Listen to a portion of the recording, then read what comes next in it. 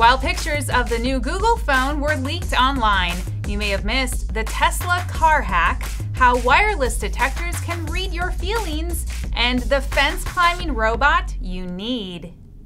Welcome to In Case You Missed It, where those of you in the market for a good robot should know about the new Ghost Robotics offering that can scale fences, open doors sometimes, and also has a springy, jaunty jump that I don't quite trust, but am also drawn to.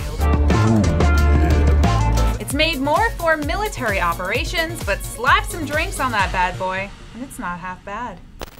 MIT's Computer Science and Artificial Lab first alerted scientists that a human was on the other side of a wall using RF signals about 10 months ago, which is creepy enough.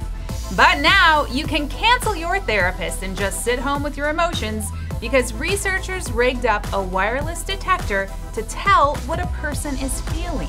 So if you're excited, happy, angry, or sad, I don't think it does sleepy, this system can read it all. Specifically, our algorithms zoom in on the wireless reflections to extract the minute variations due to breathing and heartbeats.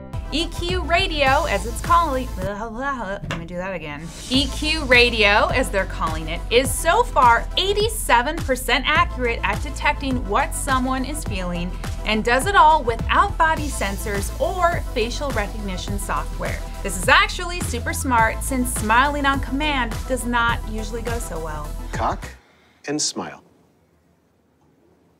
What is it? What is it? What is it? What is it? What is it?